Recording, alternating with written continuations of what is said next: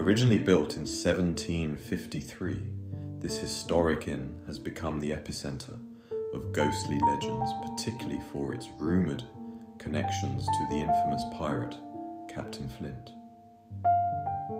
It is said that Captain Flint, the very inspiration behind Robert Louis Stevenson's Treasure Island, breathed his last within the walls of this eerie establishment. But death was not the end for Flint.